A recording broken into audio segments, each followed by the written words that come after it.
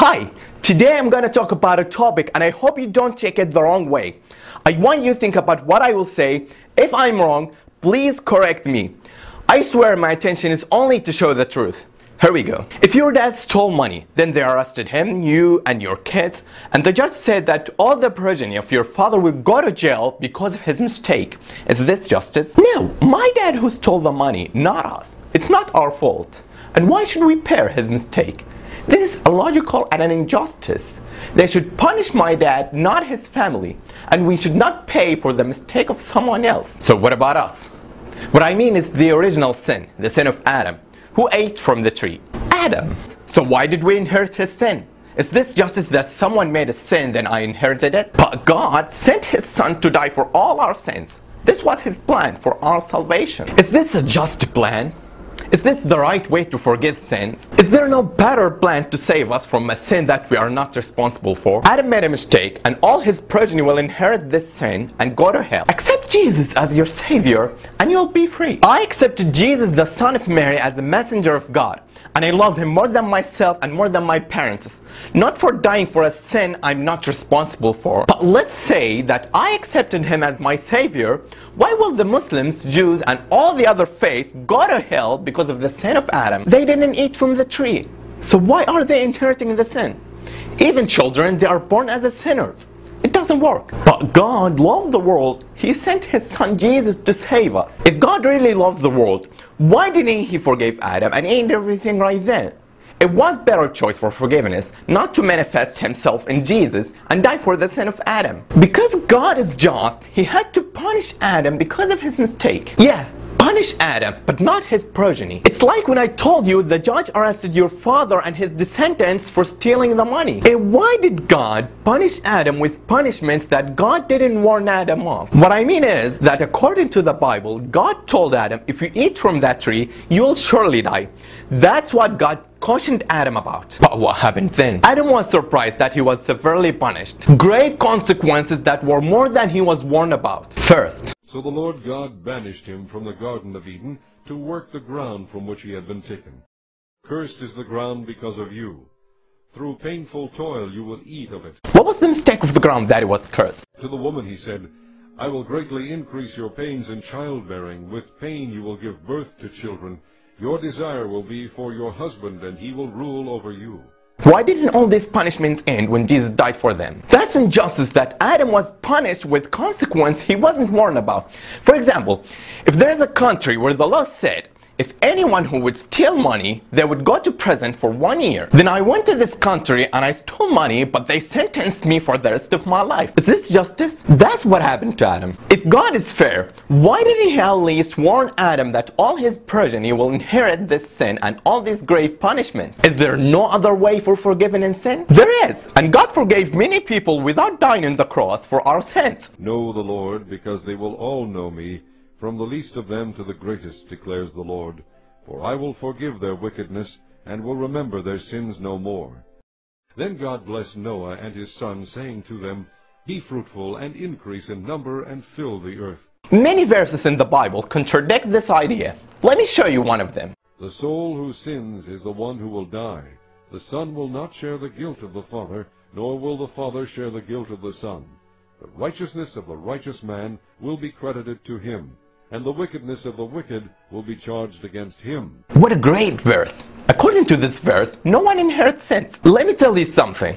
If I would tell you that I have many sins, what would be the way to remove these sins? If you would believe that Jesus was crucified for you, you would be saved. Let's continue what we've seen in Ezekiel and we'll find the correct answer.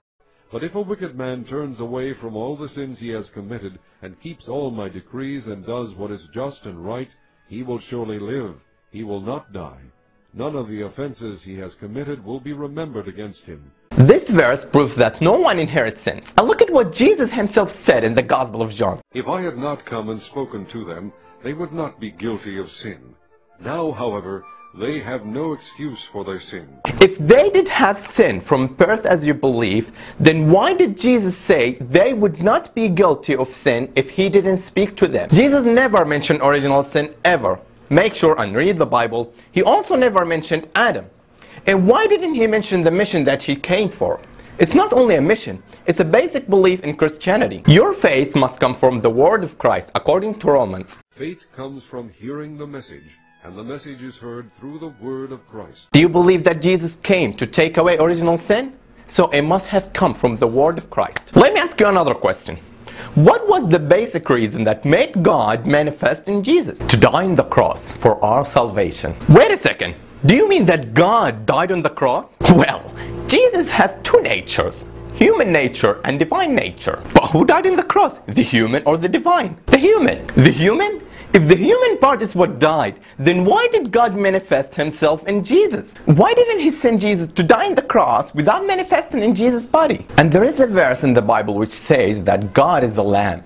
They will make war against the Lamb, but the Lamb will overcome them because he is Lord of lords and King of kings. I reject any claim that saying God is lamb or make any analogy for God with his creation, because God is nothing like unto him. So, according to this verse, God was the lamb, which means the propitiation for sin. For that Pope Shenouda, the Coptic church leader, said in his book, The Nature of Christ, death of the human nature alone is insufficient for the sacrifice. Why? The answer in his book, The Salvation. The sin against God is infinite sin because God is infinite. So, its propitiation must be infinite.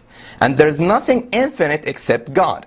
Therefore, there was no solution to get forgiven except that God himself manifested in Jesus and died. So how could the finite human part atone the infinite sin? In front of you, two choices. The first one, that you say the divine part is what died, and that will be grave mistake because God doesn't die. And the second choice is that you can remove this idea from your mind. Why do you still believe in something unjust, illogical? Jesus never mentioned it, and against many verses in the Bible. Maybe you would be surprised to know that people inheriting sin and a savior dying for the sin of people comes from pagan beliefs. There were 16 saviors crucified before Jesus. I cannot count them for you now because it will take more of your time. Just search on Google and type 16 saviors crucified. Let me ask you another question, and the answer must come from the word of Christ. Remember, faith comes from the word of Christ. Why did God send Jesus? He was sent to save people from the original sin. I'm sorry, but I don't know who should I believe, you or Jesus. You said that Jesus came to save people from the original sin. But look at what Jesus himself said in Luke. But he said, I must preach the good news of the kingdom of God to the other towns also, because that is why I was sent. Sent for what? To be crucified on the cross? To save people from the original sin?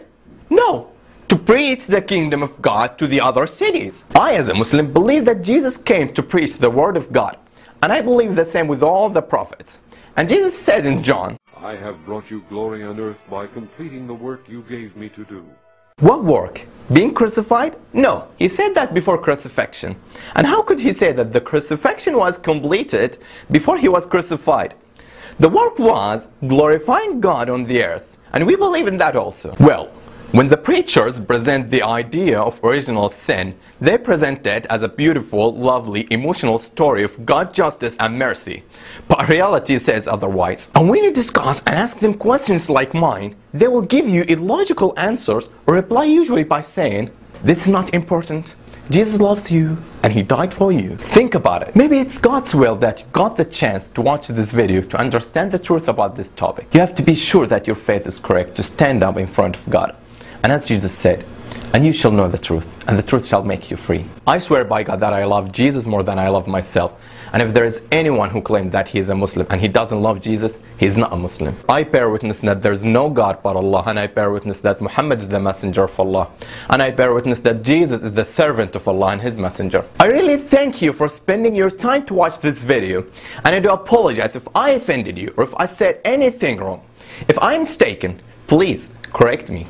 سبحان ربك رب العزة عما يصفون وسلام على المرسلين والحمد لله رب العالمين.